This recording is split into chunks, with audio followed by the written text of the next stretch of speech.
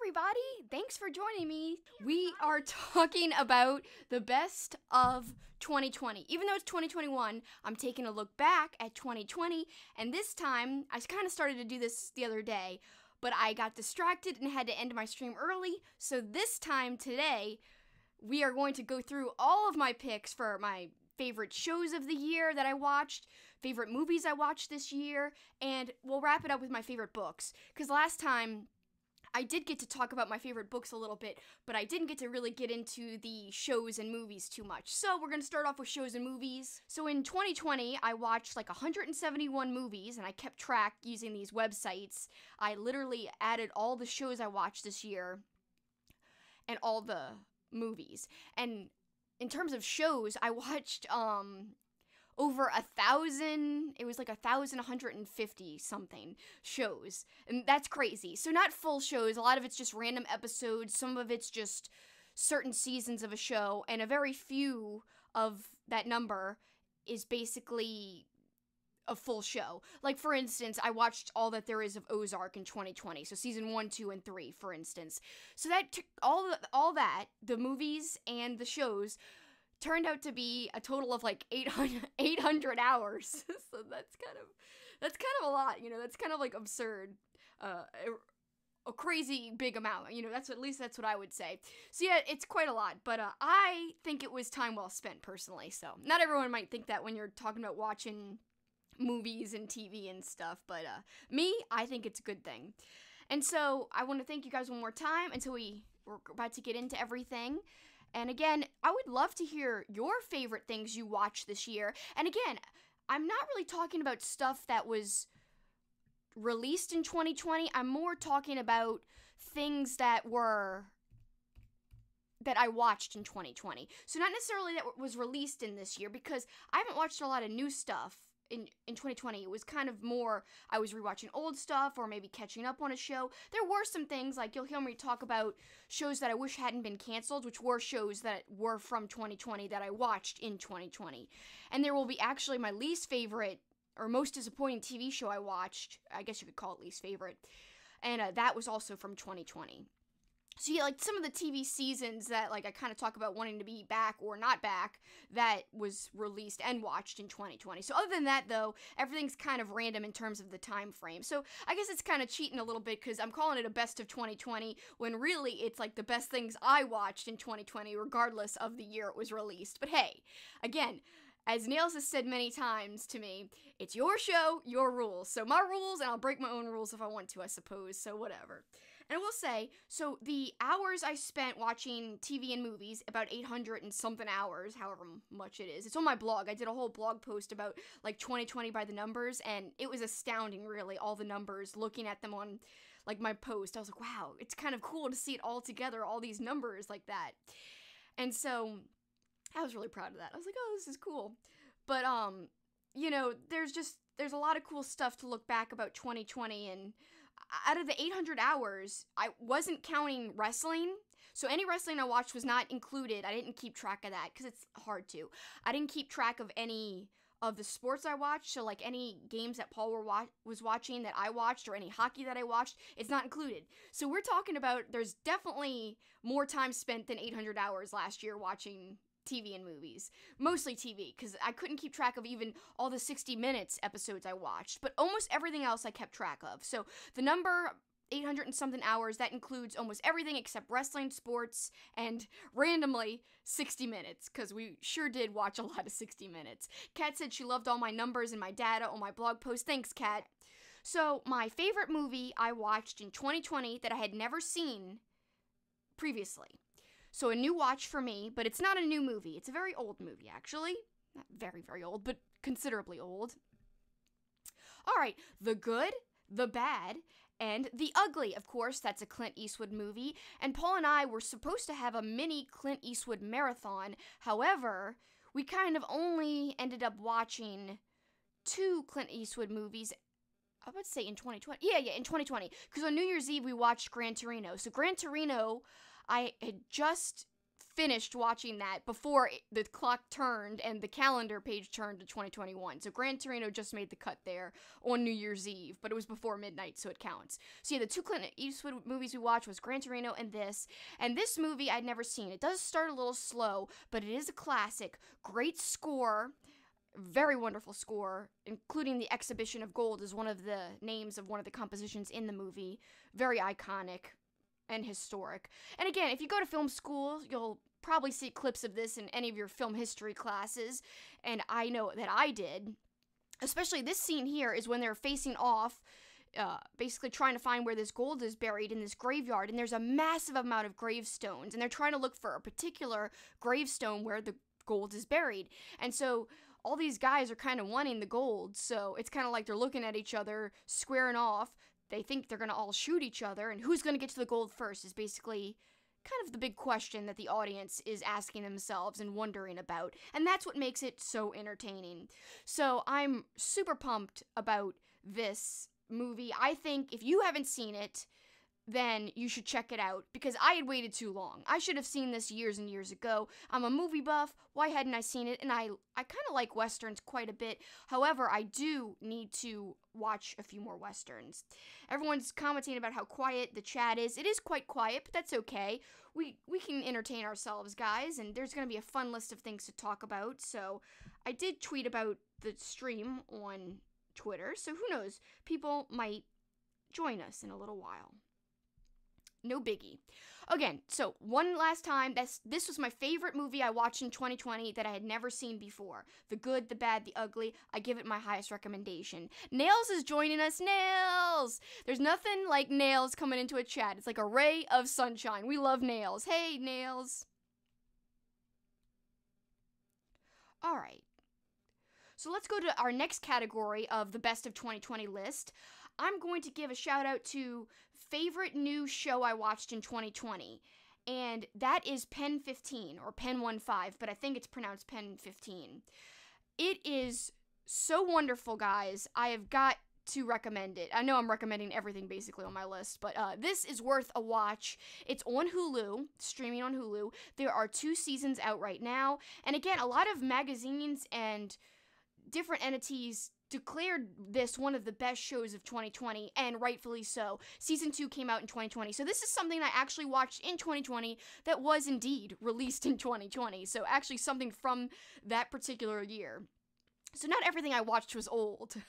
I did watch some current things at the time. So yeah, Rolling Stone, as you can see, BuzzFeed, Entertainment Weekly, the New York Times, all calling it like one of the best shows of the year for 2020. The Washington Post, Deadline, Variety, Vulture, The Atlantic, IndieWire, and TV Guide. Again, it's a cringe comedy, kind of, I would describe it, but it's got a ton of flippin' heart.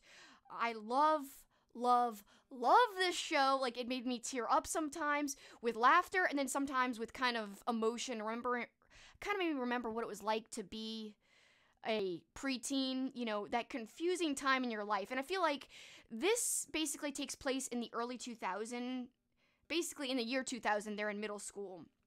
And I can relate because I also was going into middle school, not in 2000, I was in 5th grade in 2000, but, yeah, well, almost so in 2001, I was going into middle school, and then going into high school in 2003, 2004. So yeah, around this time period, I was going through the same changes as these girls in the show are going through. And the weird thing is, so the 2 main characters in the show are played by 30-year-old women, and the rest of the cast are played by like 13-year-olds, like legit 13-year-olds, so it's very authentic, the other kids, but the main characters, they embody like the true essence of a preteen back in the 2000s. And I gotta say though, if you haven't grown up in the 2000s, if you didn't grow up and weren't a preteen during that time, it doesn't matter. I think this show will still be relatable to you because, again, it's all about the awkwardness about growing up, about changing, not only you and your body and your personality, but your friendships, your relationships with your parents, all kinds of really in-depth stuff. So it's a comedy, but it does take a look at that poignant other stuff, you know, basically psychological stuff that people are going through during this time in their life. So a lot of heart. I gotta say, it's a great show. I know I'm touting it a lot. But again, there's a lot of 2000 flair, like that decade, the beginning of the decade. If you guys remember, the clothes were crazy, the trends were crazy, like Lisa Frank was big. I know they talk about NSYNC, Backstreet Boys. Here they're talking about gel pens, and she's saying to her best friend, "You are my actual rainbow gel pen." And so yeah, a lot of awesome references, including, like, for me personally, by the way, I essentially lived on AOL Instant Messenger. So there's literally like a whole episode about Instant Messenger, and then of course it's featured in many episodes after that. But like the two main characters, the two best friends, they are like fighting over who's gonna like share the computer, and they're trying to make their screen names, and it's all ridiculous stuff. And oh my god, it's so great. I gotta say, you guys will love it. It's very, very heartfelt. And again, I watched season 1 and 2 of Pen 15 in 2020, but season 2 was released in 2020 itself. So let me give you what some websites describe Pen 15 like. So a particular site said, Pen 15 is described as middle school as it really happened. The two actresses play versions of themselves as 13-year-old outcasts in the year 2000s. And so the two lead actresses are also the writers and creators behind Pen 15. So it's a woman, or women, because it's two women, driven show. And I love that. So it's very, I don't know, it's really awesome. It's very powerful, very heartfelt. It's got everything you could want in like a little comedy drama. But it's got a lot of cringe and funny stuff too, though.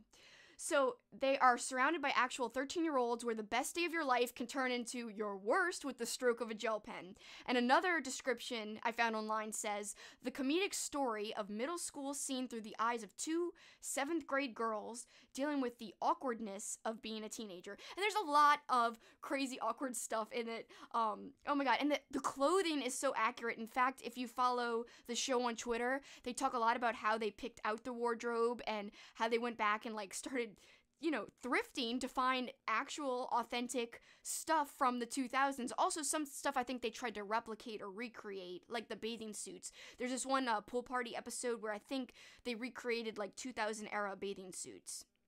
So yeah, very, very good show. I mean, I'm not overhyping it. I swear to you it's good. Nails is noticing that I have changed my poster. Originally, earlier in 2020, when I first started streaming, like in November of 2020, it was a Twin Peaks poster back there. Then, last stream, I had a Nightmare Before Christmas poster because, you know, it was Christmas time or just wrapping up Christmas time. And then today, there's a special reason why it's a Ghostbusters print, specifically the actor Harold Ramis, who plays Egon, and he, you know, talks about his Twinkie and how the psychic energy in the city is like a Twinkie that's like freaking huge, a huge Twinkie.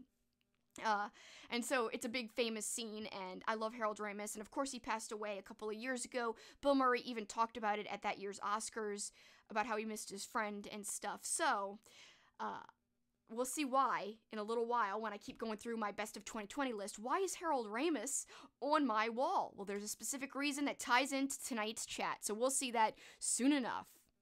Literally, there's a wrestling-themed episode, by the way, because they discover, like, WWF at the time, WWE wrestling, and they're watching, like, Trish and Lita, and they're, like, wannabe wrestlers. They went through this phase in the show, and so they not bully, but they basically kind of beg their way onto the school amateur wrestling team, and it's, oh my god, absurdity ensues. And of course, one of the girls has a crush on one of the guys. That's one of the main reasons why she wants to join the wrestling team. So anyway, a lot of fun stuff happens after they join the wrestling team, and including walking down the hall like they own the hall, and flippin' one of the characters, Maya, is wearing like a body flippin' muscle shirt. I don't understand why, but it's flippin' ridiculous and incredible. So Nail says, are they the age they are now, playing themselves younger? Yes, basically, so these two women, these two actresses and producers, you could say, and writers, because they helped create the show, they are 30 now. That's their actual age. They're like around my age.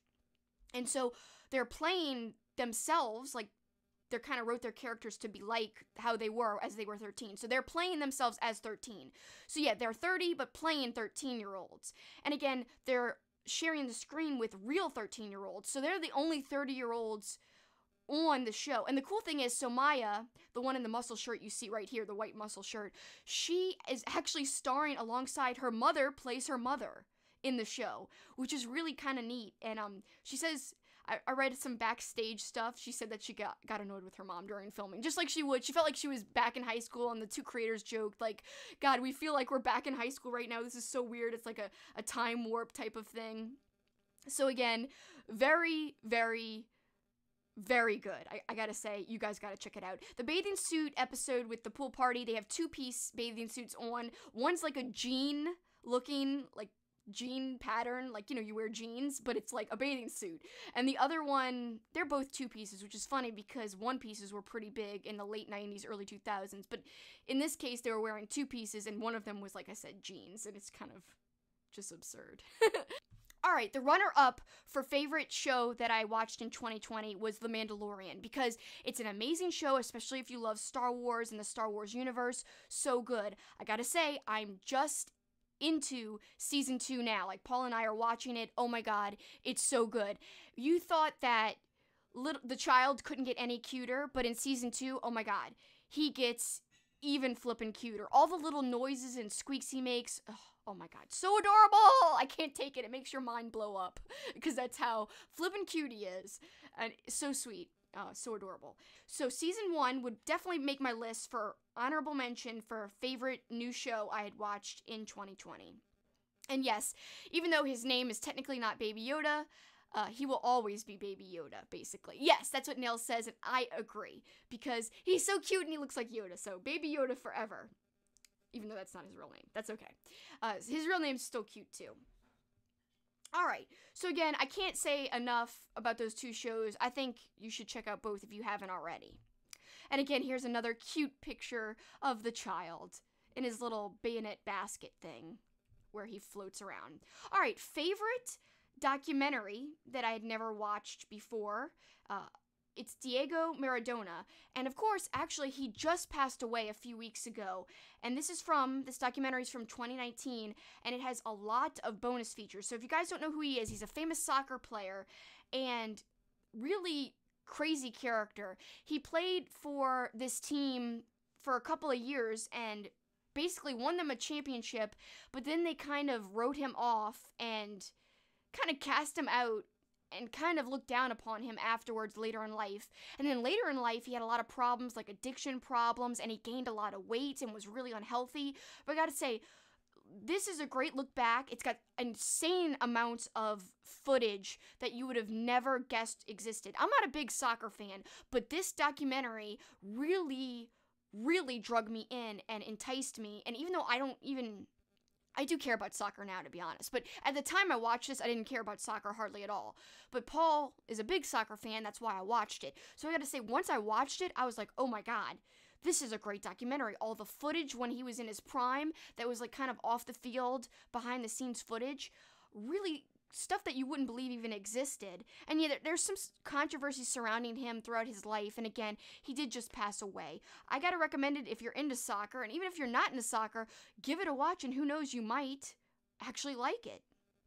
So again, the title, Diego Maradona, and the tagline, Rebel Hero, Hustler, God, because they did call him God. You know, the team he played for, the people called him like a god. They worshipped him there. I can't even remember what team he played, of course. I watched this in the beginning of 2020, I will say. There's a whole bunch of controversy, Good Guy Dave, because he just got into drugs and he got into partying too much, and he was almost like kind of tied to the mafia family in the city that he played for. And so, because he was involved with them, he got into a lot of trouble, and then I think he switched teams. Also, there's a whole big thing. He played for the World Cup from his home country. It's all very intricate, but the documentary explains it very well. Very sad story, but man, what a player. I gotta say, no matter what you think about the moment with him versus England and the controversial goal, you can't deny that he was a fantastic player. They show some of the footage of him playing. Oh my god, it just blows you away. And I'm sorry, Nails. I know this is a deep cut here, and I'm rubbing salt into your wound. I'm so sorry. But I gotta say, he was a fantastic player. I can't lie. Now I'm going to talk about my favorite non-horror movie rewatches. And of course, as you can see on your screen, Ghostbusters is one. And I do want to say, okay, I want to preface this with, I said non-horror. And you might be thinking, wait. Ghostbusters is considered horror. No, guys. I actually don't consider Ghostbusters a horror movie. A lot of people do. And if you're wondering why I have my Harold Ramis up, it's because I am talking about Ghostbusters. So again, I'm talking about best rewatches of 2020. So movies that I went back and took another look at, movies I might have seen one time, movies I might have seen 100 times, like Ghostbusters. So here, and I've got more than just Ghostbusters to talk about. Here's my list here. Again, I'm going to come back to my photos. We've got Ghostbusters. And then this is my favorite. Back off, man. I'm a scientist. And it's Bill Murray. Oh my god, Bill Murray. He's just a comedic genius. Alright, and I told you guys we watched Gran Torino on New Year's Eve, so I'm counting it as one of my favorite non-horror movie rewatches of 2020, Gran Torino. So good. Clint Eastwood, later in life, pulling off a fantastic performance, and man, it had a lot of heart. Very heartfelt, emotional ending, and whew, I love it. And of course, there's a scene where he literally tells people to get off my lawn, but it's more like, why am I making him sound crazy? Okay, it's more like, get off my lawn. I can't even do it. Paul can do it. And he's like, why do you make it sound so weird when he says that? I'm like, I don't know. Alright, so that was one of the great movies I rewatched this year. And I had only seen it once in the theater. And I gotta say, so I rewatched it, like I said, New Year's Eve with Paul. And we both said, wow, we don't remember how much we love this movie. It's probably now one of both of our favorite movies. So we have discovered it's a favorite of ours. And we had forgotten just how good it flippin' was. It was honestly quite incredible. Alright, so you guys know I can't go through a stream. Well, I can go through one or two streams, but hardly a stream where I don't mention this movie. So yes, one of my favorite rewatches of 2020, of course, has to be Free Willy. I have to give it a shout out. I have to say how much I love Free Willy. I just can't leave it off. I honestly can't. It's such a feel-good movie. It's such a heartfelt movie. And man, the interaction between Jesse, the character Jesse, and the whale, who is played by Keiko, an actual whale, who is later then let go. Again, the story behind the movie is even more fascinating than the movie itself, and I talk about it more than you could ever want to hear about someone talk about Free Willy, but I did on my YouTube channel, so check it out. You guys know I gotta give you the Free Willy emote, which I am working on. Alright, another great rewatch that I hadn't seen in a couple of years, quite a few years, but I happened to have seen this twice in the movie theater. I remember specifically I liked it so much that I went back and I saw it 2 times in the theater, and that is District 9. Very, very creepy, dystopian, sci-fi, almost you could call it a thriller. And you see, of course, Peter Jackson's name there. Don't be fooled, it's not directed by Peter Jackson, but he presented the movie. And they marketed this movie pretty well because you didn't really know exactly what it was about. It was shot very realistically and almost kind of like found footage style, but it's not a horror movie. It's just such a good sci-fi, awesome, really cool movie. And the thing is, everyone's wondering, will there be a sequel? For years, people have been wanting a flippin' sequel to this movie, and I would love it. So the reason we watched it is because Paul and I were, looking through movies, and I kind of wanted to rewatch this, and he had never seen it.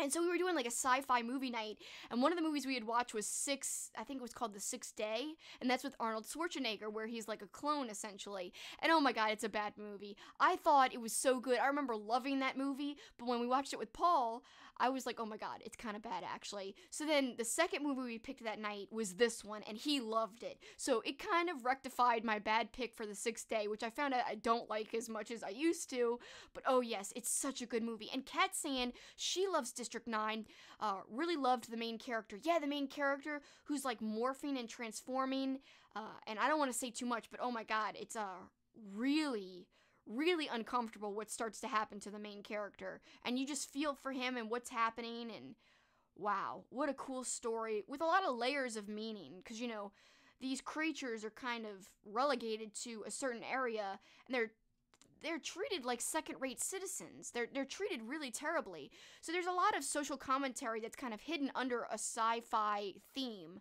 and I like that a lot. And Nail says not only was there supposed to be a sequel, but apparently there were supposed to be three of the movies. That's really interesting. Of course, I would just be happy with at least a sequel because it's been years and it's still really, really good. It holds up. I just watched it, like I said. I think it was mid-2020 when we watched this, and Paul saw it for the first time, and he really, really enjoyed it. So that says a lot that, it still holds up today, because it was released quite a few years ago. Not too old, but, I wouldn't say it's recent. Alright, and then I can't ever omit this movie. I kind of watch it almost once a year, or once every 2 years. Everyone always bashes this version of Batman, but it's Batman: The Dark Knight Rises, and I like it because I like Bane. I like Tom Hardy as Bane. Tom Hardy's one of my favorite actors. I think he really does an awesome job at being Bane. You know how hard it is to act with something covering the majority of your face? When you think of acting, they use so many of their, they use their mouth to do facial expressions. They use their mouth to obviously speak very well. Well, basically, all Tom Hardy has is flipping his eyes to convey anything. And so to me, what a fantastic job he does with just his eyes and kind of upper face showing and nothing else to convey his emotions and feelings or lack thereof, I should say, because he's a really, really great bad guy, as Good Guy Dave is pointing out. And again, some people kind of bash this movie. A lot of people prefer the, Heath Ledger, Joker, Batman movie. I prefer this one personally, and I could watch it time and time again. And I gotta say, movie soundtracks, movie scores, this is one of my all-time favorite movie scores, is the score for The Dark Knight Rises. It's so good, you could listen to it over and over again. And Kat says, yep, Tom Hardy is great. Yeah, he's great, and he loves animals too, especially dogs. Nell says she likes Tom Hardy and she's tired of movies putting his beautiful face in masks and prosthetics. Oh my god, I know the Capone movie. I watched that this year too, which was also Tom Hardy playing like him as a really, really, really old man. And me and Paul kind of disagreed on that movie because he liked the Capone movie and I actually didn't like it because I thought it was super slow and very confusing because he was kind of losing his mind. And so some things you were seeing, he was kind of almost hallucinating and you didn't know what was real and what wasn't. And so yeah, the Capone movie, man, he looked totally different. They made him look so old. Tom Hardy did a great job though. Even though I didn't love that movie, he did a good job. And again, Bane, it's probably one of my favorite bad guys of all time in terms of this movie version of Bane. Of course, if you are familiar with the comics or with Batman the Animated Series, Bane is totally different looking than this. It's not like this at all, so very different. And Kat says she has not seen this Batman. Oh my gosh, I don't know if you haven't seen the third one, Kat, or if you haven't seen any of the Batman trilogy done by Christopher Nolan, but the Nolan Batmans are very good, very different, kind of almost realistic take on Batman, more so than, let's say, Tim Burton. Okay, so Tim Burton, by the way, did a whole bunch of Batman movies. He did Batman movies too, including just Batman, and to me that's more cartoonish, whereas Christopher Nolan does the more serious, the more realistic version of Batman. And I think both are great though, because both have very different elements to them and both can stand on their own, obviously. And I love different takes of things and different interpretations, and each set of films definitely are very, very different. Watership Down, the animated movie that gave lots of 90s kids nightmares, because it's not a kids movie, but a lot of kids wound up watching this movie in the 90s because, it looked like it was an animated family film. No. Very disturbing, yes, as Josh is saying, very absolutely disturbing, yes. Paul was watching the movie with me, kind of not fully. He was watching football on the computer, and I was watching this DVD in 2020. I was rewatching Watership Down on the TV. And so he kept looking up and getting distracted by me watching Watership Down. And he was like, how did you watch this movie as a kid? Like, what is wrong with your parents for letting you watch this movie? And I'm like, I don't know. I mean, it's realistic, it's about life and death, and the cool thing is, it's violent, it's got a lot of blood, as you can see on your screen. There's like this evil master bunny guy, and there's also like a dog that comes and rips bunnies apart, and there's blood everywhere, and there's bunnies suffocating, so lots of scarring stuff that you'd be like disturbed by if you were a kid. And oh my god, yes, Nails just says, bright eyes burning like fire. Anyway, there's a big song about, it's called Bright Eyes, that they put in the movie, and actually, I remember I watched some bonus features when I watched Watership Down in 2020, and they were talking about how they just threw that in the movie, and it did really well, and maybe they shouldn't have put it in, but it wound up being really good. So yeah, Bright Eyes. Like, you don't want to hear me sing it. It's bad. Oh my god. Nell's just saying I'm killing her tonight.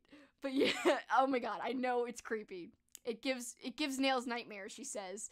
And dogs aren't dangerous, I know. But this dog apparently was like a hunting dog or something. I don't know. It's pretty crazy how this dog goes insane.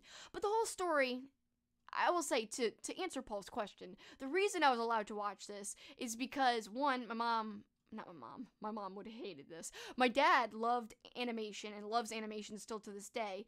And he watches a lot of cartoons, but I'm not even sure if he knew right away what this movie was and if it was okay. But I know that, like, he definitely had to have watched it with me and was okay with us owning it on VHS. So yeah, I think it's a really good story about life and death and, you know, the life cycle of people and passing on and finding a home and community. And I don't know.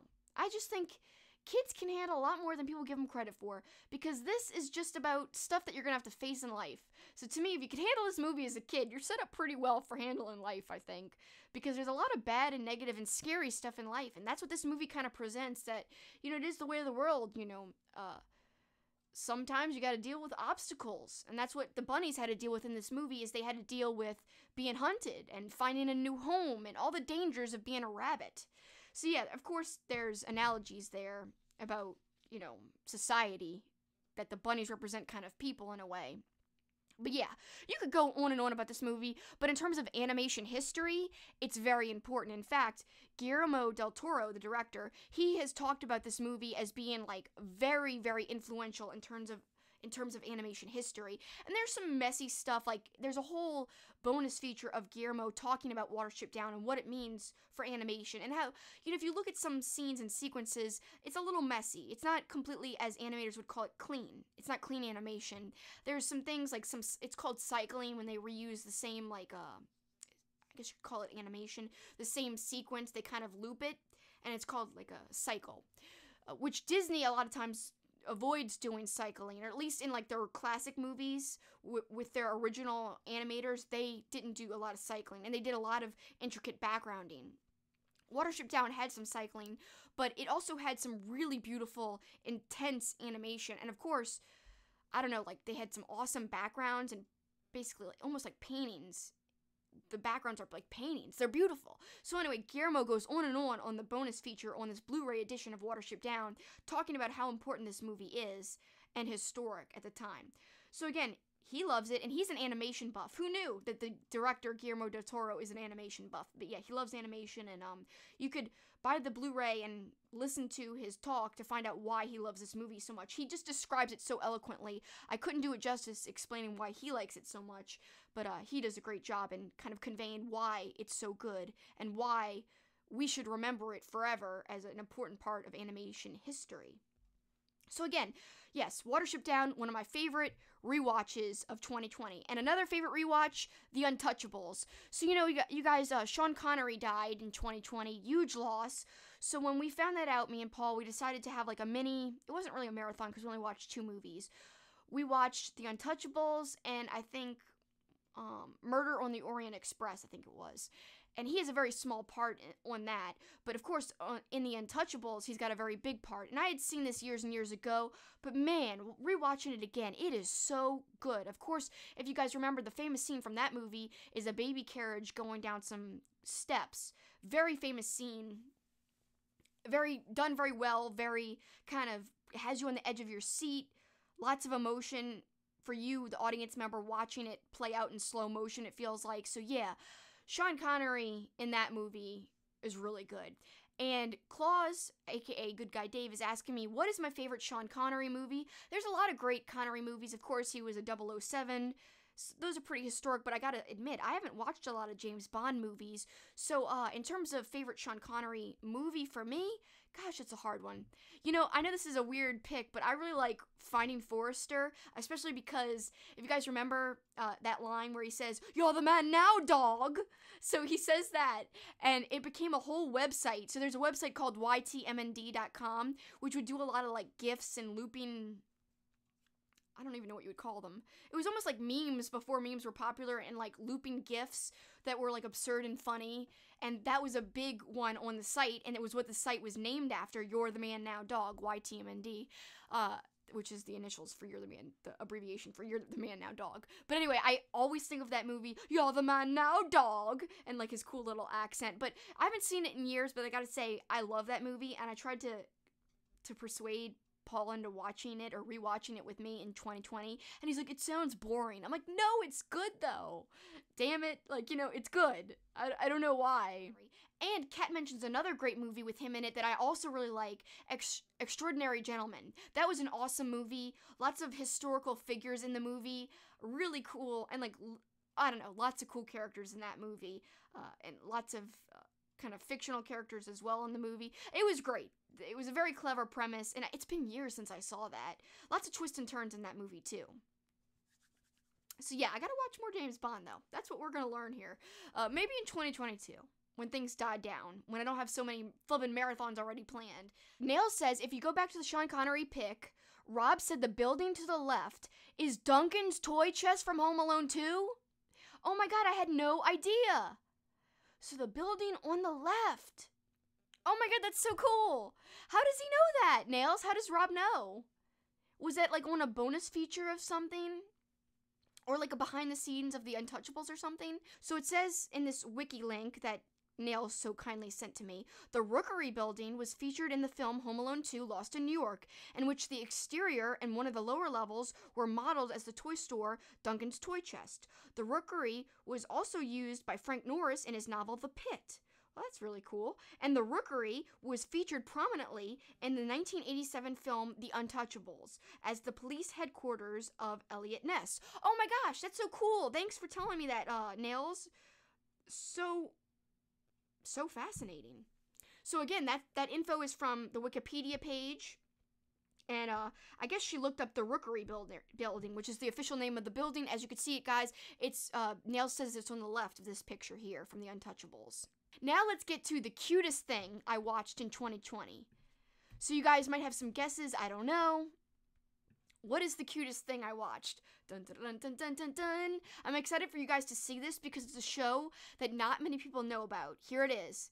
The cutest thing I watched in 2020, it was not The Mandalorian with Baby Yoda. No, almost, Nails. Very close second, Baby Yoda. But this show is called Grizzy and the Lemmings, and now all the episodes are available on Netflix. For a while, only season 1 was on Netflix. Now both seasons are on. Paul and I watched all of them, and I think it was over 100 episodes, because I think each season's 78 episodes. So this is really exciting show. It's so funny. Like, look at these little blue creatures. So those are called the lemmings.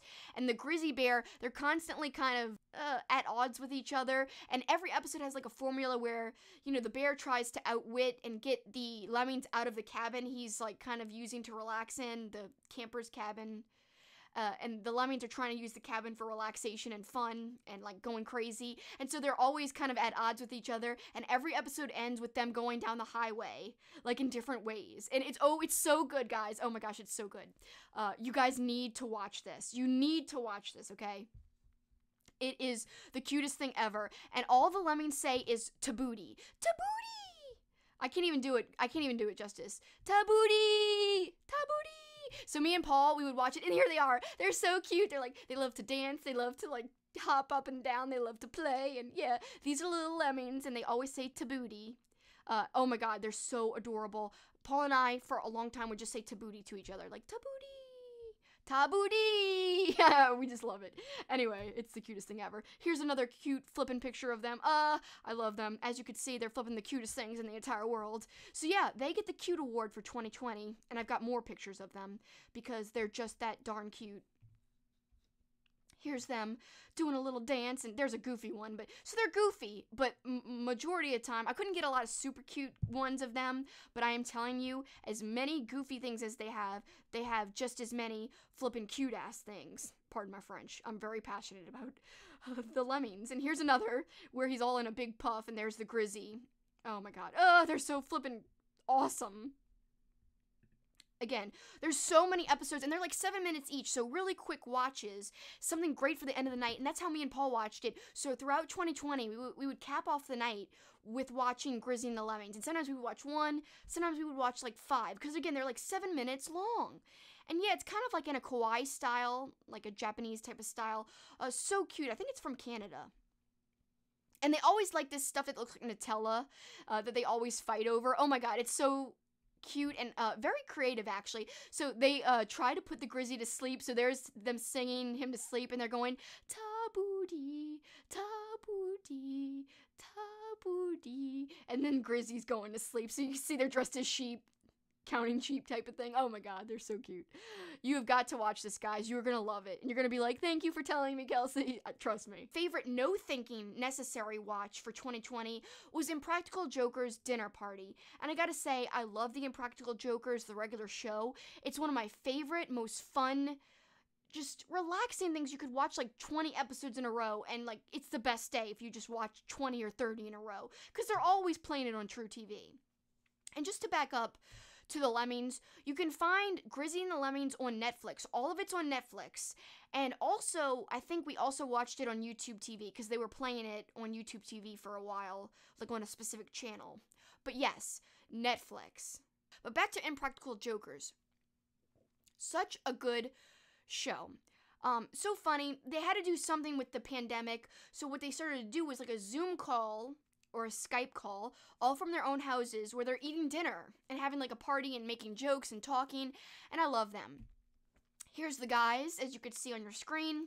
There's Q, Sal, Murr, I'm not saying it in order, and Joe. So in order, if you're looking from left to right, it is Q, Joe, Murr, and Sal. It's weird saying it in that order, because it's like, they're never in that order. Anyway, Sal is my favorite, Murr's a close second, Paul's favorite is Q. He's actually my least favorite. No, Joe's my least favorite, because Joe is the easiest, in terms of, if he gets punished on the regular Joker's show, where they do punishments and stuff, and pranks, if he ever gets punished, he's the hardest to actually make feel embarrassed or do something that he doesn't like. He's like never bashful. So to me, Joe is the hardest person to punish. So to me, like the episodes where he loses are the worst, because it's just not that bad of a punishment, because he has no shame. He doesn't care. Whereas Sal, oh my god, Sal's the best to be punished. And I saw Sal and Q on Chris Jericho's cruise. It was a wrestling cruise, and it was a lot of fun, but it was also kind of stressful because I was away from home. But my favorite thing from the wrestling cruise wasn't wrestling, but the Impractical Jokers, Q and Sal were the only ones there. But they did a whole little thing. They did some funny improv. They were there, and they did some stuff about wrestling. Oh, they were so fun. They're wrestling fans, so yeah, I love them. Kat says Andrew, her son, and her enjoy Impractical Jokers. They were supposed to see them live back in August. Unfortunately, the pandemic canceled it. Oh my god, Kat, that's so funny. Paul got me tickets for Christmas last year to see them in August too. So I would have been probably at the same show if you were going to come to New Orleans to see them. They usually perform at the Sanger or like Mahalia Jackson sometimes. But anyway, I've already seen them live. If you count the cruise, I think it's 4 or 5 times. If you don't count the cruise, it's 1 less. But yeah, I love them. But their dinner party this year for 2020, they made the most of a bad situation, and they still churned out a funny show. So if you guys like the Jokers, the regular show, check out their dinner party show.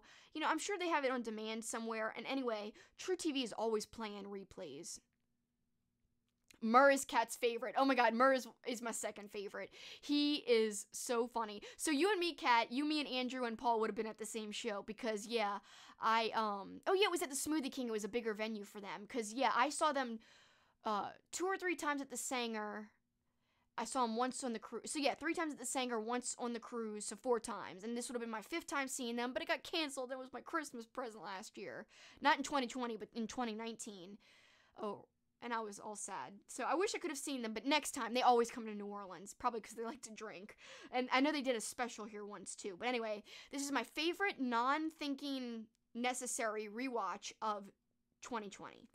Not rewatch, I'm sorry, watch. Something you could just throw on, you don't have to think, you just can be really excited and chill and relax and laugh.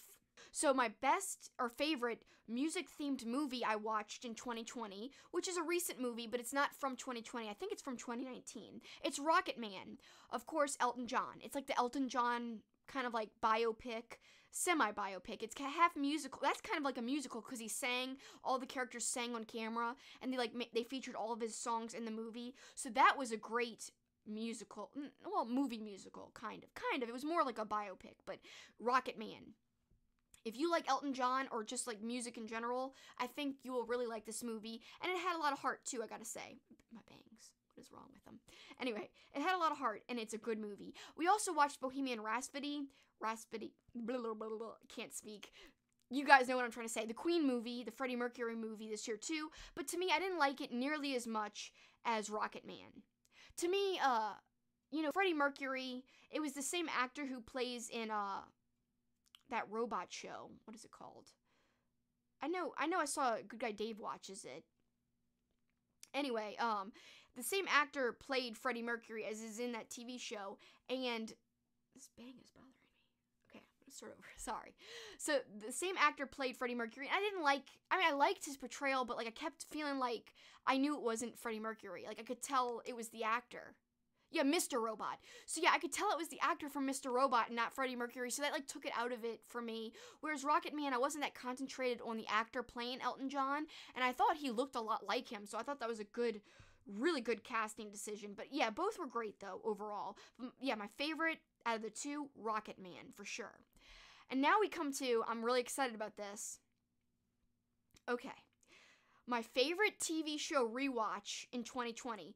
And just to put in perspective the things I watched, so I rewatched Parks and Rec because Paul had never seen it. But I can't really completely count it as a rewatch because I had watched almost all of Parks and Rec years ago, but I had never finished the final season. I was like 4 episodes away from finishing. So I can't count it as an official rewatch because I still had 4 episodes that I had never seen. So it was half rewatch, half new watch in a way. So I can't name Parks and Rec as my favorite rewatch of a TV show in 2020. But what I can name as my favorite rewatch, and Kat might know the answer here, dun dun dun dun dun dun dun, that's my drum roll, which is not a drum roll at all. But my favorite TV show rewatch, The Office! And you guys might have guessed why. The Office it was leaving Netflix because now it's left, and it was going to Peacock. So I wanted to watch it in case I didn't get Peacock, the paid version of Peacock. I wanted to watch it before it left Netflix, and Paul had never seen it. So we had just watched Parks and Rec first, which to me is a way more in-your-face, funny show. It's more, I feel like if someone casually likes The Office, they'll love Parks and Rec, because Parks and Rec I think is just more in-your-face funny, whereas The Office is more subtle funny, but there's a lot of in-your-face stuff for The Office too, so they're very similar types of shows. So yeah, I just enjoyed rewatching The Office so much, but Paul had never seen it. He saw Parks and Rec first, loved it. Then we watched The Office, and first he didn't like it. So here's what I have to say about The Office. It was Paul's first time watching it. It was awesome to see him experience it for the first time, like I was watching it through his eyes kind of, but I was so worried in the beginning because I could just tell he wasn't laughing. Season 1 of The Office, I will say, is a little bit rocky. It's not for everybody. In fact, Paul had watched an episode or 2 years ago and didn't like it because he heard everyone say, oh, you should watch it, but then he didn't like it when he watched it, so he had to give it like at least 2 seasons, and mid-second season he started to like it. So anyway, yes, it took him a little while to warm up, but finally, he ended up loving the show. I think his favorite character was Dwight, and Jim he liked a lot too, but somehow, this is the part that I hate, somehow after watching the entire show, he still doesn't like the character of Michael Scott. He loathes Michael Scott. And so that's my reaction there of him not liking Michael. It's Michael giving a mad look, and that's for Paul, because yeah, he still doesn't like Michael Scott. How? And guys, don't forget, in the future I am doing a Office versus Parks and Rec either or stream, and it's Nail says that future stream has got to go. It can't happen. There's a stream that will break up friendships. Like, people will totally just become enemies. I mean, they'll hate each other, which is not true, of course, but yeah, it's a passionate subject because people have their favorites. Do you like Parks and Rec better, or do you like The Office better? And again, I'm not going to say which one I like better. I'm only picking The Office right now as my favorite rewatch because technically I cannot consider Parks and Rec a rewatch, as I hadn't seen the last 4 or 5 episodes. So yeah, I gotta say, I'm not giving you guys any hints as to which I would pick as a favorite. You'll have to tune into that future stream and see. I love both so much, and having watched the majority of both, the entirety of both in 2020, it's even harder to pick, because watching them back to back, you just realize how great both shows are. And here's another Michael moment.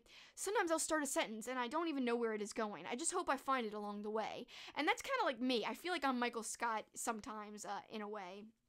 Not all the time. I don't ever say that's what she said too much, but yeah. I love The Office. I love Michael Scott. I can't believe Paul doesn't. I'm appalled he doesn't like Michael Scott. But some people don't. You know, yes, he is a bad guy. He is kind of a jarring personality at first. I say bad. He's not bad, but you know, he's very ignorant, I would say. Ignorant is a good description of Michael Scott, but he has a huge heart, and I think that's why you gotta love Michael Scott. I mean, when he goes to Pam's art show, and he's like the only one there to support her, and she's so happy he's there, then he buys her art, and he loves it, and yeah, I gotta say, oh, I love that episode. It's why you should love Michael, that particular episode and onward. The Office is great. I don't care what Paul says. Even though he loved it, you gotta love Michael Scott. Whatever. We'll agree to disagree. That's neither here nor there. But oh my gosh, I would love to do a future stream. It doesn't have to be in 2021. I'm forgetting the year again. It doesn't have to be in 2021, but I'd love to do a future stream with Kat, who is rewatching The Office right now with her son. I have rewatched it like 5 times total. Parks and Rec, obviously I've rewatched it 1.5 times, because I watched it all once except for 4 episodes, and then I watched the whole thing again. So 2 times, or 1.5, however you want to say it. So I've seen The Office more, and that's because I just was an Office fan first. I knew about The Office before, and it's an older show, of course, than Parks and Rec is. But both are really wonderful shows, and I cannot wait to choose between them. Or should I say, I am dreading choosing between them, because it will be very, very difficult. But yes, Kat and I, one day, I would love to talk about The Office. Shows I watched in 2020 that I wish were not canceled, but they have been canceled. So 2 shows that were really good that I'm bummed about literally never gonna come back. Emergence, which was this great show with the, it's like a cop. It was like the cop from the first season of Fargo, the woman cop. I think she was in Fargo. She was also in another show. What? Oh, she was in Krampus, the movie Krampus. The sister to the main character, Toni Collette's sister in the movie, was in Emergence. It was her. She was playing a cop. She was taking care of a little girl who had powers. And again, it got canceled after season 1. Bummer. It was really good. Me and Paul watched the whole thing. We loved it. And another show, Next, N-E-X-T, but I think it had a capital X. And that was all about an artificial intelligence computer taking over, becoming really smart, and endangering the world, especially endangering the United States. And it had the guy, the white-haired guy from Mad Men. And yeah, by the way, guys, look at my shirt. It's Heisenberg. Anyway, that was a really great show, and we just watched it. We finished it in December, Next, and it was canceled. So, bummer. Both shows should have kept going. So, yeah, I'm really sad to see those shows not come back, but those are the shows I wish could continue, but they're not going to. No! It is what it is. Okay, so, moving on to the next category, biggest guilty pleasure watch of 2020. This is kind of a typical answer. So I gotta say, the biggest guilty pleasure watch, I think, is everybody's, or most people's, guilty pleasure watch, Tiger King. Me and Paul were like, this is so crazy. How could this get crazier, as we're watching it and binging it in the beginning of the year, right in the beginning of the pandemic and everything. We were like, this is so crazy. Like, how is this real?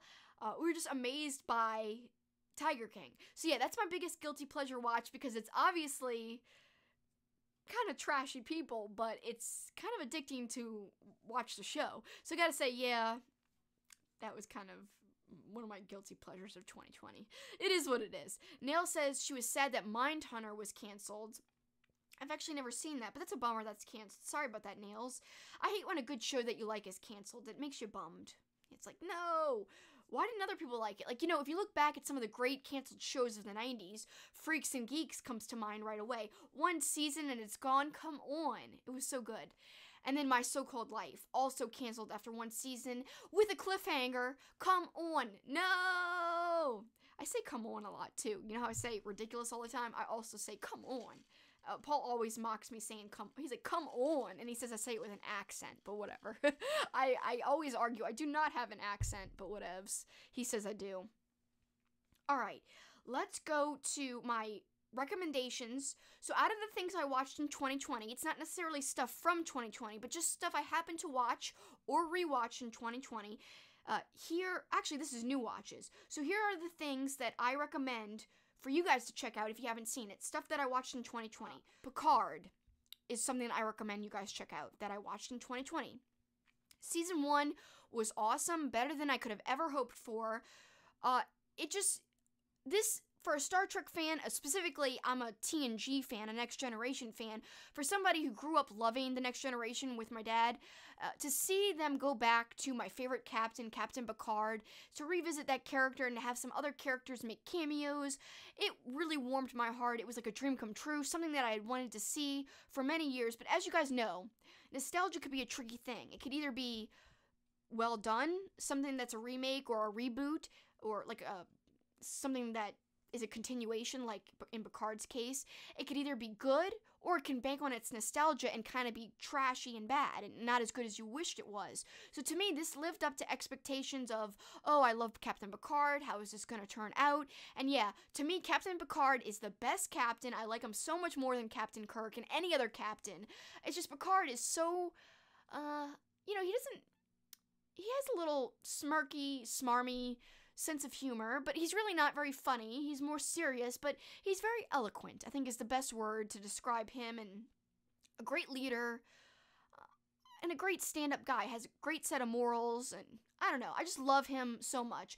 You know, at first they were all worried that Picard, in the beginning of TNG, that he was going to be too kind of high and mighty, too pompous, but eventually I think you just become really used to his personality, and more of his emotions come out, and he becomes more human to us and a little more relatable as the seasons go, and you start to love him, and you really relate to him, because of course being a captain, being a leader, and responsible for so many lives is hard. So anyway, I love Picard. I think it did the character of Captain Picard justice. I think it did TNG justice. I think it carried on the legacy quite well, and I know that they're in the middle of new Discovery episodes right now. I have not caught up with that, so I'm not up to date on Discovery. However, I loved Picard. That's what I could say on that. I do suggest it if you like Star Trek. If you guys remember the movie, the TNG movie, First Contact, that was one of my favorite movies growing up. I believe I saw it in the theater, and yeah, we had it on VHS, and I had like nightmares about the Borg. So to me, I loved First Contact as a kid. And then I went back, of course, as like a preteen and watched TNG on DVD. So I watched it all. And of course on TV I watched it with my dad. But yes, Picard rules. Make it so. Let's continue with our list. So the other things that I recommend you guys check out, Better Call Saul. Oh, such a good show. And I will say this past year in 2020, the last season of Last Week Tonight with John Oliver, oh my god, it was so good. He, at the end for the season finale, he blew up a huge number, like, I guess you could call it, not a statue, I don't even know what you would call that. He blew up a big 2020, and he said, F you 2020, and he blew it up. John Oliver, what a great way to get some poignant commentary about what's going on in the world and in America, but also with a lot of humor. And with some definite cheekiness. I love John Oliver. So this show I was never really into before because I never really watched it or took the time to get into it. But man, this last season of Last Week Tonight blew me away. Paul got me into it. He's been watching it for years. I gotta admit, it's my first time watching like almost an entire season of it. I had never really watched it before, but man, I'm in love with it. And I love John Oliver now. I'm obsessed with him, kind of. Here we go to another thing that I suggest. It's a documentary called The Orange Years, and it's about 90s Nickelodeon, and you could rent it on Amazon for sure. I'm sure you could find it other places too, but I rented it on Amazon. It concentrates more on live action, I find, than the animation, but still good nonetheless. Here's another poster. Again, this is the story of 90s Nickelodeon. They have a lot of actors and actresses from the 90s shows from Nickelodeon. And it also has like people like Mark Summers. It's got Geraldine Laybourne, who's the president or was the president of 90s Nickelodeon in the 90s. She was a huge influential person there. She's a huge part of why Nickelodeon turned out the way it turned out in the 90s and was so successful. And really, it became the biggest kids network of all time. And it's still a powerhouse today because of its meteoric rise in the 90s. So again, you guys, if you love 90s Nickelodeon or Nickelodeon in general, check out the Orange Years. It's important to look back and to find out how they got to where they are today. And really, it's just cool to look back on your favorite shows from back when you were growing up as a kid, if you're a 90s kid like me. So, some other things that I don't have pictures of. Solar Opposites, which is a great animated show. I think it's the same creators of Rick and Morty, which I've never watched, but Solar Opposites is on Hulu, and it's really funny. It's got some nerdy references, very smart, too. But yes, kind of, a little extreme and vulgar, but good, but really good. So yeah, I love Solar Opposites. I would definitely suggest that. The Disney documentary, I'm going to come back on camera because I don't have pictures for these. I would recommend the Disney documentary, Born in China, and it focuses on a couple of different animals, but, it focuses a large part on a baby panda and its mom, and because Paul loved pandas, we really had a good time watching Born in China. Again, you could find that on Disney+. Very, very good documentary. It does have a bit of a sad twist to it, I gotta say, so it's not all happy. I do have to warn you on that, but I love nature documentaries and nature TV shows. You know, like I loved back when I watched it, Blue Planet and, Life and all kinds of stuff like that. We just watched David Attenborough's documentary that he just released this year on Netflix. That was good too. You know, really makes you think about global warming and stuff like that. And like, we've got to take care of the earth. You know, we really got to take care of our planet. So yeah, Born in China, gotta recommend it. Castle Rock Season 2. If you guys are familiar, it's a show on Hulu. I believe it's Hulu. But yeah, Castle Rock Season 2, I gotta say, it's 100 times better. I liked Season 1, but it was a little confusing. And Season 1 had Bill Skarsgård in it. Season 2 was really good because it was kind of like the story from Misery a little bit. It had like Misery elements in it. Oh my god, it was so good. So yeah, I gotta recommend Castle Rock Season 2. I personally liked it better than Season 1, but I've liked both seasons in general. But yeah, Season 2 is where it's at. Alright, also the movie Run was really good. It had the same actress as, I can't remember her name, but she stars in American Horror Story. Very, very good. And yes, to back up, Castle Rock is on Hulu. I gotta recommend it. You guys would love it if you haven't seen it. Season 2 did a good job. Even better than the first. Yeah, it followed up really well. So yeah, the movie Run was really good. I just saw that. The Last Dance, of course, Michael Jordan documentary. Very, very informative. And if you like sports or basketball, of course, why not watch it? Even if you don't. Michael Jordan is a huge historic figure from the 90s in pop culture history. You know, take some time, watch The Last Dance. Great behind the scenes footage, great footage that you've never seen before of Michael Jordan, his teammates. Oh my god, so good. And finally, the movie Once Upon a Time in Hollywood. So good, such a twist on a story, like a historical event, a twist on it. Like, it didn't happen the way they showed it in the movie. They kind of, I don't want to give it away, so I'm not going to give anything away. Favorite horror movie that I watched in 2020 that I had never seen before. Phantasm 2! Okay, Phantasm 2, so great. As you could see, he has a chainsaw. There was a chainsaw flipping battle. Can you believe it? There was a chainsaw battle. And not only because of that, there's a lot of other absurd things in the show. And so that's why I recommend it, because a lot of crazy stuff happened. And yeah, such a funny movie, so ridiculous. Oh, I said ridiculous again. Gosh darn it. I thought I wasn't going to say it. Whatever. Alright, so now we move on to horror movies. Because as you guys know, I watched over 65, really, because I watched horror movies for Christmas, too. I actually watched like 70-something horror movies this year. Or last year. Sorry, it's not 2020 anymore.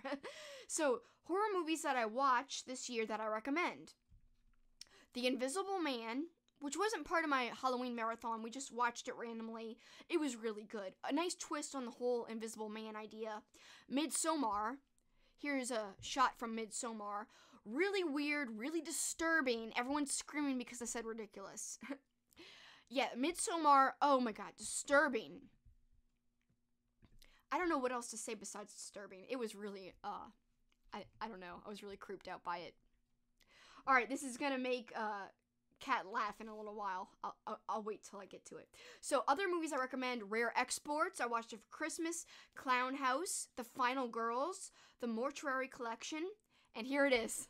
Christmas Evil. Yes, Kat, I recommend it. I'm sorry, Kat didn't like it. I did like it. Check out our Christmas horror chat on my YouTube channel, Super Kickin' It with Kelsi, Kelsi, to check out why I liked Christmas Evil and why Kat did not like it. Here is him as Santa Claus being really creepy in the movie. And yes, it's on my list that I recommend. Kat would not recommend it, but it's okay. We can agree to disagree. And here's another scene from Christmas Evil.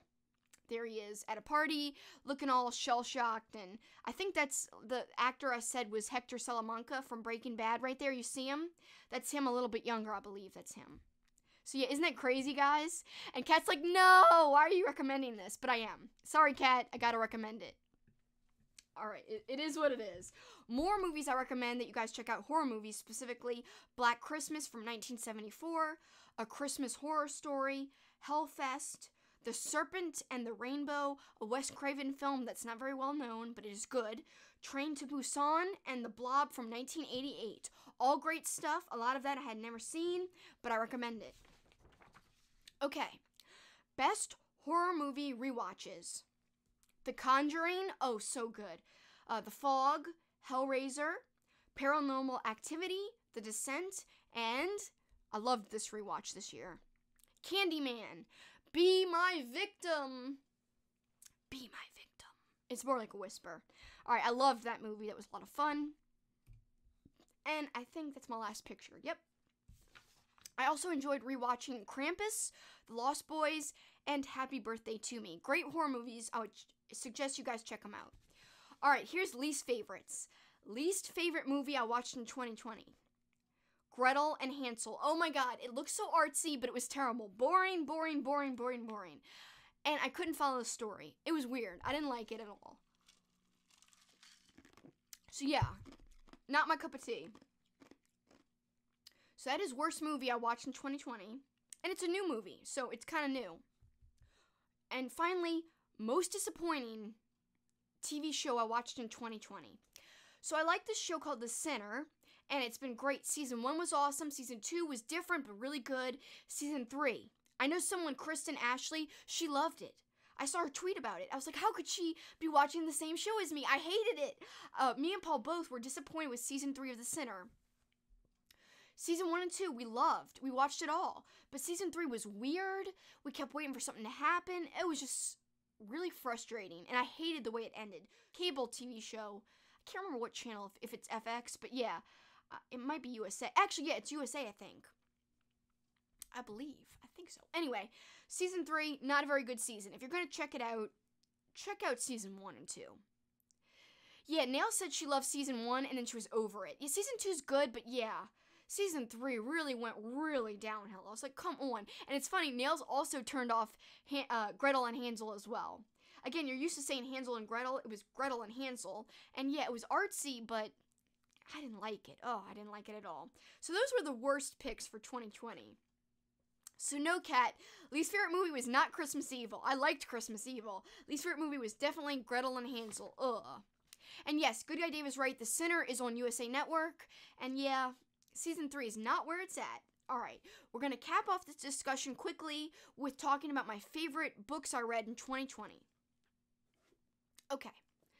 So, actually I'm going to start in a reverse order. Okay. First off, we've got Nosferatu, or you could say it like it says on the license plate, Nosferatu. But of course, it's in reference to the vampire Nosferatu. And here we go. Here's the thumbnail. This is by Joe Hill. Christmas Land is waiting for you, it says, as the tagline.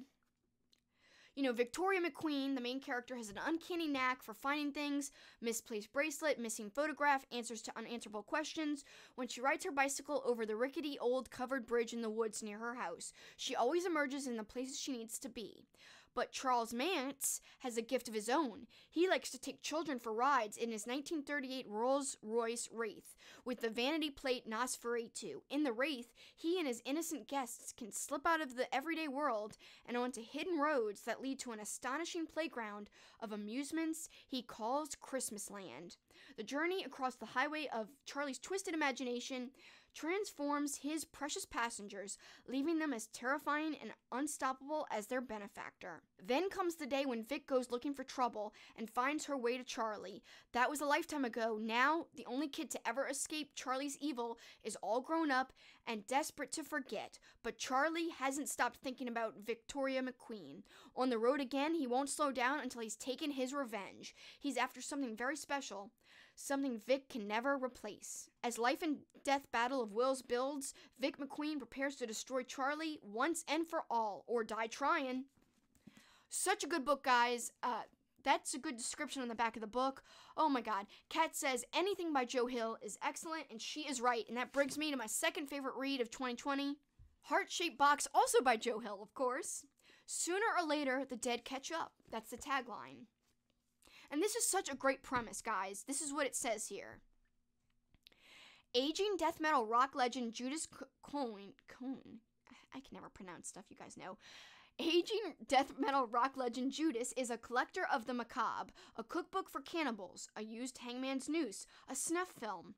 But nothing he possesses is as unique or as dreadful as his latest purchase off the internet. A one-of-a-kind curiosity that arrives at his door in a black, heart-shaped box, a musty, dead man's suit, still inhabited by the spirit of its late owner. And now, everywhere Judas goes, the old man is there, watching, waiting, dangling razor blade on a chain from his bony hand. And again, it's like a very, ghostly mystery, very, very good. Alright, The Good Demon. This is my third favorite book of 2020 that I read. We all have demons. Claire wants hers back. It wasn't technically an exorcism, what they did to Claire. When the Reverend and his son ripped her demon from her, they called it a deliverance. But they didn't understand that Claire and her demon, known simply as her, were like sisters. She comforted Claire, made her feel brave, helped to ease her loneliness. They were each other's only. Now Claire only comforts are the 3 clues that she left behind. Be nice to him, June 20th, and remember the stories. Claire will do anything to get her back, even if it means teaming up with the Reverend's son and scouring every inch of her small southern town for answers. But if she sacrifices everything to bring back her demon, what will be left of Claire? Oh my god, so good. I love this book. It might be one of my favorite books of all time. And again, this is the book that kicked off my love of reading, my discovery of my love of reading was this book. I read 10 pages and I thought that would be it, but I couldn't put it down, and I read it in 24 hours. So unique twist on an exorcism tale. It's really more of like a young adult novel. I gotta say, guys, if you like occult stuff, if you like creepy stuff, or if you just like a good kind of growing up, coming to terms with who you are type of story, this is it for you. I really gotta mention quickly these books. Okay, so last time I said honorable mention, The Ninth House. So good. Oh my god, so good. And Stephen King, he loves it because it's about real people. He said that the author's imagination is brilliant and the story is full of shocks and twists. And it's impossible to put down. That's what Stephen King said about this book. Gotta say, it's so good. Again, it's got an occult element. It seems to be something I like, is occult elements in the books. But whatever. It is what it is. I kind of read a little bit about it last time, so I'm not going to read it again, but essentially a tale of a girl who's very troubled, but somehow she gets a scholarship to Yale, but the caveat is that she has to kind of monitor Yale's secret societies, and what the secret societies are doing are very sinister things to keep the rich people rich, and it's kind of, they're doing all these, not seances, but they're doing rituals and all kinds of ceremonies to stay rich and to find out stuff and to, to stay in power. So yeah, it's kind of cool, and there's a whole big mystery behind it, and the cool thing is, it takes place at Yale, like a real-life place, so it's very descriptive. It's not a true story, even though some people might argue, oh, there probably are secret societies that are, magical and evil at Yale, but apparently you know, I'm sure there's really not really. But you could argue that maybe there's something afoot at Yale, and like for real. But no, it's not real. Again, this is kind of how they describe it. Alex arrives in New Haven, tasked by her mysterious benefactors with monitoring the Yale's secret societies. Their 8 windowless tombs are the well-known haunts of the rich and powerful, from high-ranking politicos to Wall Street's biggest players. Their occult activities are more sinister and more extraordinary than any paranoid imagination might conceive. They tamper with forbidden magic, they raise the dead, and sometimes they prey on the living. So yeah, it's great. It's a great, great mysterious novel. Okay, and so my final honorable mention, I love this author. His name is Grady Hendrix. He loves Stephen King, by the way. He's done like he's got a blog. He hasn't updated it in a while, but he did a whole big Stephen King reread, and he reviewed every Stephen King thing he read. And like, of course, it's not the first time he's reading it. It's like his second time or multiple time reading all of the Stephen King stuff. So, oh my God, I love Grady. It's a very unique name, by the way, his name, Grady Hendrix. This is how you spell it. See, GradyHendrix. So this book that I loved, My Best Friend's Exorcism. As you can see, it looks like a VHS cover, kind of. You see this? It even says VHS on it. It's kind of, I don't know how it came broken. But anyway, it looks like a VHS, and I love that about it. It's so cool. It's set in the 80s. It's got all these song references and lyrics in it, and it even says Be Kind, Rewind at the top. This little yellow sticker. But yeah, then there's a sticker to say it's a novel. So Grady Hendrix also wrote this book called like the Southern Book Club's Guide to Slaying Vampires. That's one of the books I'm most looking forward to reading in 2021 this year.